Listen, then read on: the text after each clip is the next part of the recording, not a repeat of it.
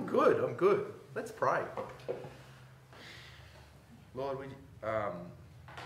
we just want to receive what you have for us today. So in the name of Jesus, ask you, Lord, to open our hearts, Lord, to receive what you want to tell us. Holy Spirit, I surrender to you. I want you to move in this message, and I want this message to be your message, not my message. So, Lord, in the name of Jesus, we ask you, Lord, do what you want to do in our hearts today. Transform and change us. Renew our minds, Lord.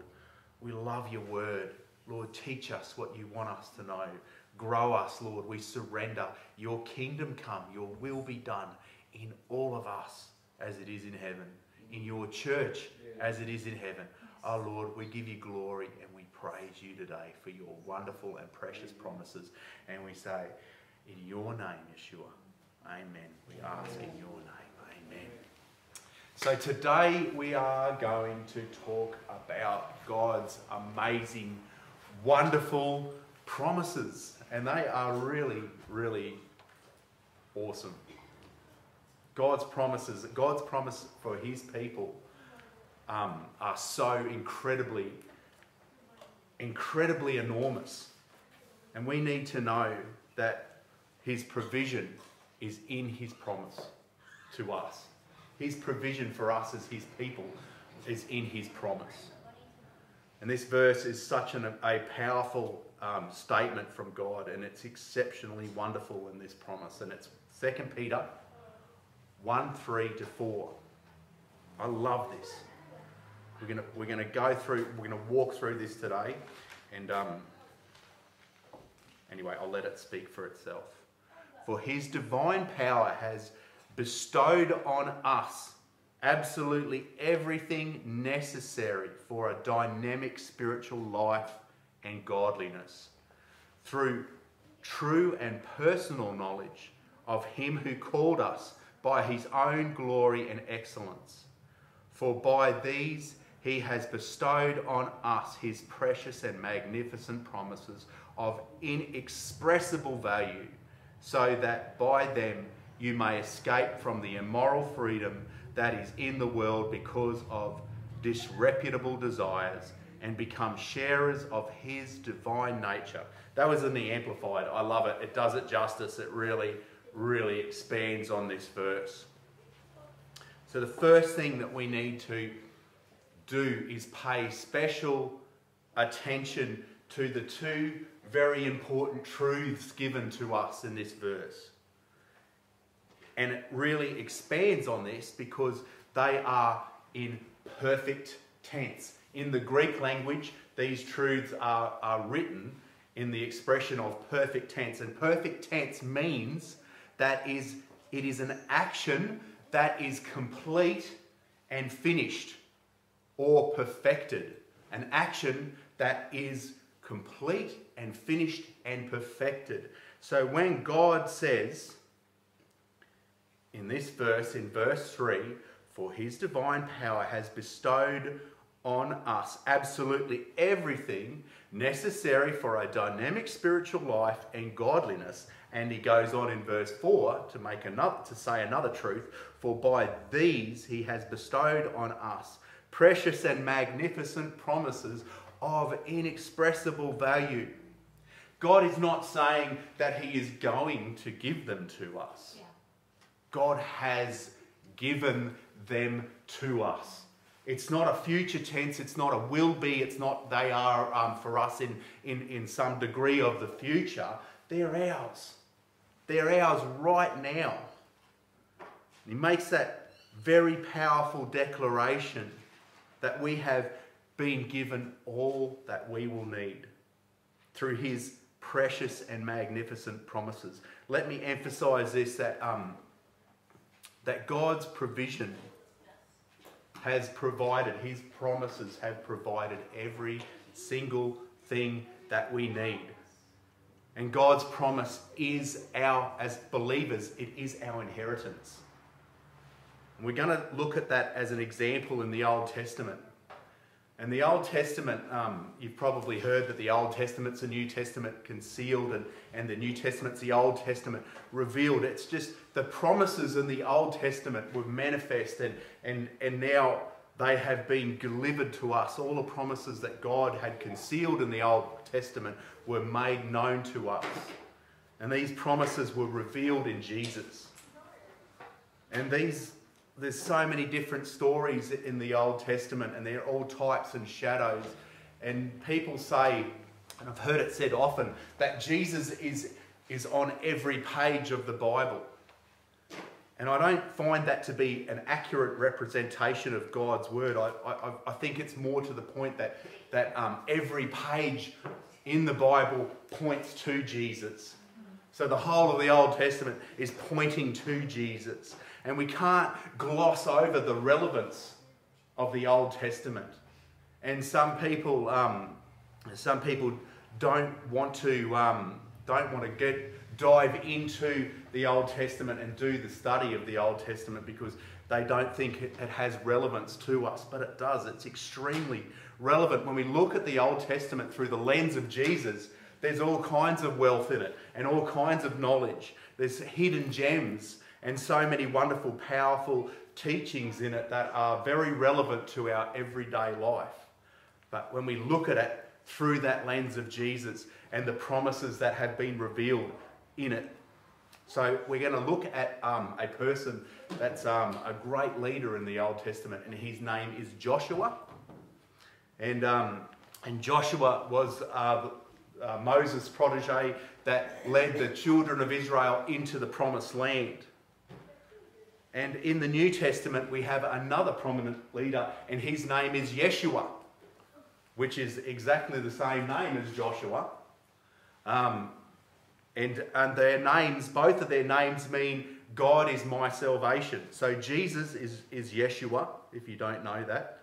And Jesus is the fulfillment of all of God's promises for us. And Jesus makes the manifestation of God's promises our inheritance.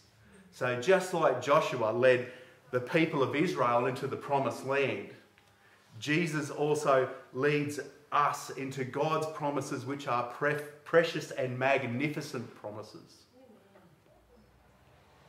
So today, looking at Joshua and Jesus as our example to navigate us into the land of promise that God has given to each and every one of us, because those promises are precious and they are our inheritance. Because God has given us all we need to meet every single one of our needs. All of God's promises are there to solve every single problem that we all have in our lives. And we already possess all of God's promises that give us a dynamic life of godliness. So today we're going to talk about how we claim that inheritance which is already ours. To claim that dynamic life that God has given us. So we look at God's promise to Joshua, and it holds very important keys that God's given Joshua and to us to claim our inheritance. So we look at Joshua 1:8. So God is speaking to Joshua here. This book of the law shall not depart from your mouth, but you shall read and meditate on it day and night, so that you may be careful to do everything in accordance with all that is written in it. For then you will make your way prosperous and you will be successful. So God makes this amazing declaration to Joshua, for you will make your way prosperous and then you will be successful. So God has given Joshua a promise of prosperity and success. So you might be saying that this is God's promise to Joshua. And yes, you are correct, but God is no respecter of persons. It's not about personality or status that impresses God. It is our heart of obedience to follow God and to be obedient to God's direction That's what God, that's why all the promises that are made to people in the Word of God in the Old Testament and the New Testament are ours. Not because of our status or our personality, because God is no respecter of persons. It's just our ability to adhere to God's direction, and all the promises that God gives to people throughout his word are ours. So let's look at the conditions and the keys that God gave Joshua to inherit the promise. And there's 3 keys in here. First, God says to Joshua, this book of the law shall not depart from your mouth. Second, you shall read and meditate on it day and night. And third, you shall be careful to do everything in accordance to all that is written in it. So the 3 keys are mouth, meditate, and do. Mouth, meditate, and do. So God's telling us to think his word, speak his word, and to act out his word. And God is telling us, in order to activate that inheritance that he's already given us, these are 3 keys to us. Because we've got to remember that this inheritance is ours already. It's not something we're working for. It's the path that we just need to walk to claim what is already ours, to produce this prosperity and successfulness in our own lives. It's cause and effect. If we continually meditate on God's word, if we're continually speaking God's word out in faith, declaring God's word's coming out of our mouth and we're declaring it in faith. And if we're habitually walking and acting out his word, God's telling us that we will be prosperous and successful in the path that we walk. And the success and prosperity is also mirrored in Romans. And let's look at Romans 10:8. I love this verse. It's extremely important to all of us.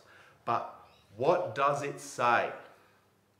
The word is near you, in your mouth and in your heart.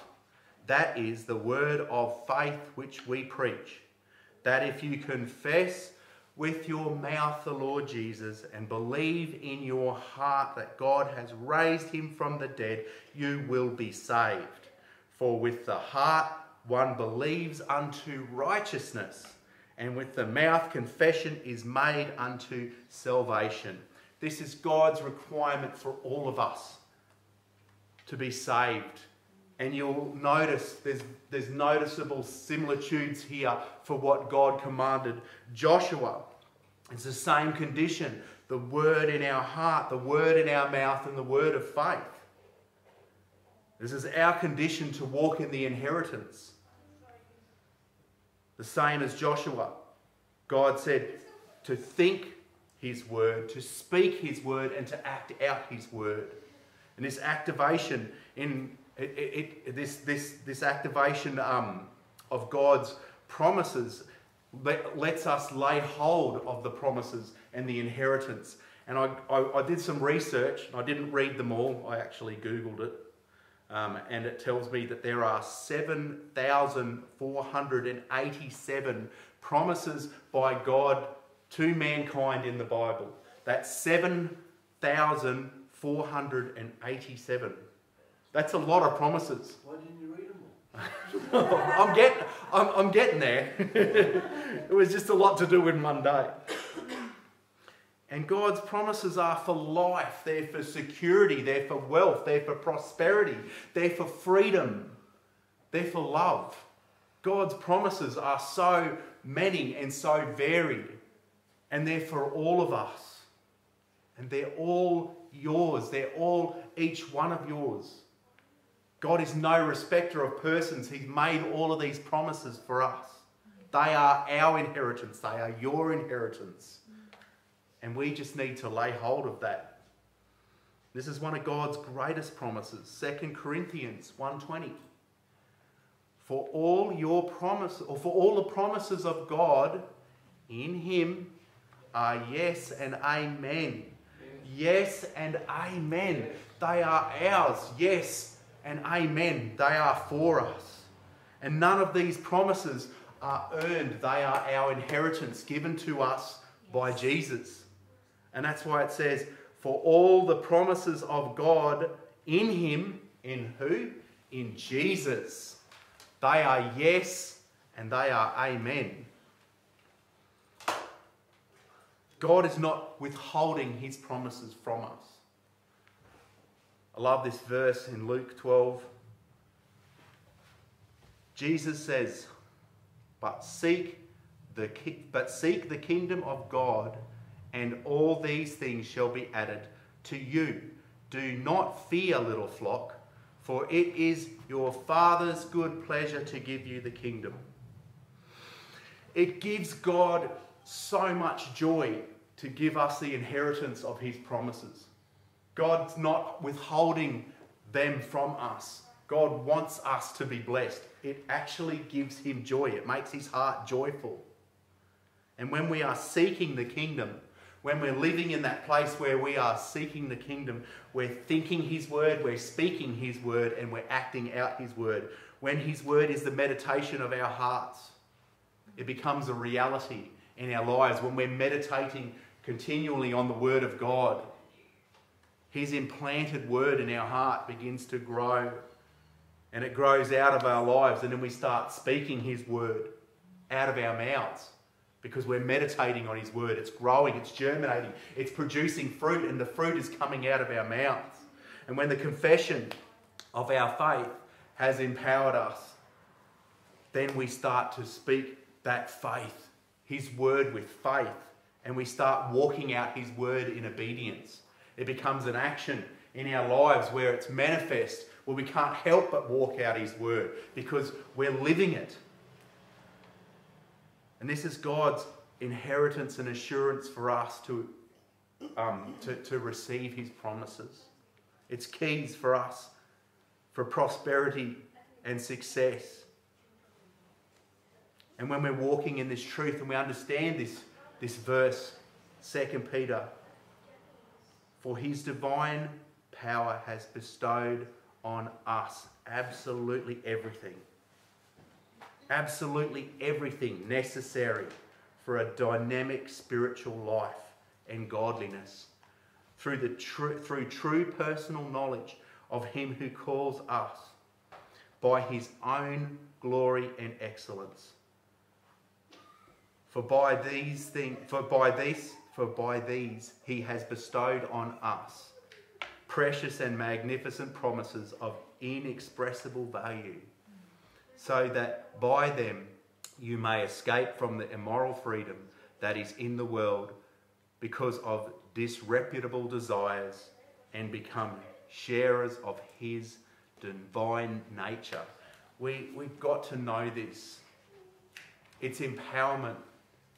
It's empowering for our lives. And the more I know him, the more I'm convinced every day that in order to fulfill the destiny that he has for my life, it's got very little to do with me and my abilities. It's got everything to do with him. It's not about how wonderful or successful or great or strong or whatever. It's all to do with him. And it's all to do with laying hold of the promises that he's made for each one of us in his word. It's very good. I love this. Read this morning actually. God just highlighted it to me. Psalm 44, 1-6. We have heard with our ears, O God. Our fathers have told us the deeds you did in their days. In days of old, you drove out the nations with your hand, but them, the fathers, you implanted. You afflicted the people and cast them out, for they did not gain possession of the land by their own sword. So the children of Israel did not gain the promised land by their own sword. Nor did their own arm save them. So the strength of the children of Israel did not bring them out of Egypt. It did not deliver them into the promised land, but it was your right hand, your arm, and the light of your countenance, because you favoured them. You are my King, O God. Command victories for Jacob. Though you will push down our enemies, through your name we will trample those who rise up against us. For I will not trust in my bow, nor shall my sword save me. For I will not trust in my bow, nor will my sword save me. It's his strength. He's the one that saves us. It's not our own strength. It wasn't Joshua's strength that delivered the children of Israel into the promised land. And it won't be us or our strength that takes this mountain for Jesus. It's not going to be us or our strength that does anything. It's our reliance on God and the inheritance of our promises, of his promises that will give us the victory, the promises that he made for us. And I need to tell you, church, that you are already victorious. I am already victorious. We've won the victory. It's ours. Ephesians 2:6. And raised us up together. He has raised us up together and made us sit together in heavenly places in Christ Jesus. We are seated with Christ in heavenly places. He's won the victory. He has done it. It's our victory. We all need to walk in the land of his promise. When we're walking in relationship with Jesus, like it says in 2 Peter, through true and personal knowledge of him. When we're living that relationship in his word, and his word's the meditation of our heart. And his word then flows out of our mouth naturally. And our life and our actions reflect his word. Then our way becomes prosperous and successful. And I'm not telling you that you will just have this time that's easy and it's plain sailing. What I'm telling you is, in times of difficulty, you can lay hold of his precious promises and they're yours. Yeah. We all go through difficult times. This isn't a prosperity message where I'm just telling you that if you do X, Y, and Z, you won't have hard times. I promise you'll have hard times, because God promised, one of his promises, that you will have hard times. What I am saying is that when you go through these hard times with the meditation of his word in your heart, when you're speaking out his word, his promises in faith over the circumstances and the situations, and you're walking and living out that word in your life, then you will have success and prosperity. Because you can see Joshua. He had a hard time. He didn't just walk into the promised land and everything was beer and skittles. They had hard times, but God's promise was for them.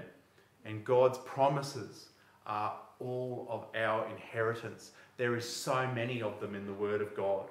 When you lay hold of them and understand that they are your inheritance, God's not a liar. God's not going to tell you that something is yours and then withhold it from you. It's about taking it and knowing that it's your inheritance, that God has spoken it. And the only way that we're going to have victory over certain things in our lives is by knowing, like the song says, I am who you say I am. I'm not who I say I am. I'm not who Ronnie says I am. I am who God says I am. And God says I am fearfully and wonderfully made. He speaks words over me that I can take and I can say, they're my promises in the Word of God.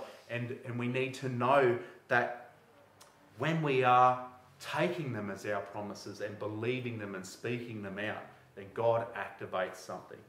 There's an activation of faith. And I need to say this last verse. It's not by might. It's not by power. It is by his Spirit.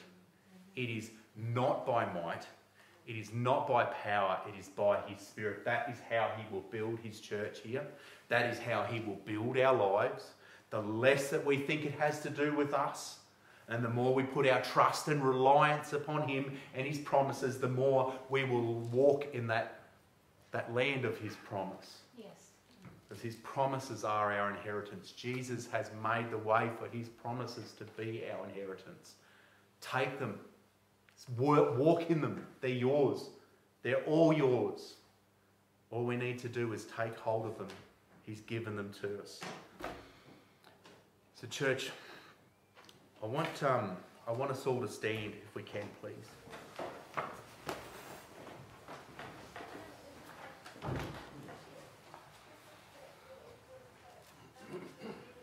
Lord, there is no message that I can preach. There is no program that we can run in this place. Lord, there's no wisdom that I can bring, but it's all you, Holy Spirit. Holy Spirit, we just want you to move in your church. We surrender and we want your promises for our lives, and we ask you, Lord, we know that it's not by might, it's not by power, it's what you give us. So Lord, we need you so desperately. We ask you, Holy Spirit, to do what only you can do in our lives. Break the things off our lives that need to be broken, Lord God. Lord, grow us up in your strength, Holy Spirit. We need you. We need you to grow your church. We need you to take this mountain, and we want the harvest, Holy Spirit. Only you can do it. Only you can do it in our lives. Only you can break the strongholds in our minds. Only you can renew our minds, because we want the mind of Christ, Lord. Lord, only you, Lord God, can give us the faith to lay hold of your promises and make them our own. Lord, we want the grace, Lord God. We want the grace to live out and walk out in our land of promise, the promises that you have activated in our lives, Jesus. You've given them to us. They're our promises, Lord. And Lord, we lay hold of them by faith. And Lord, we want to walk in all of them, Lord. We don't want to live a partial life of freedom. We want all the promises, Lord. We don't want to live a partial Christian life, Lord God, where your word is a byproduct, Lord. We ask you for the grace in each one of us to, Lord, live out your word. Implant it in our hearts, Lord God. Give us the grace, Lord God, to speak out your word, Lord.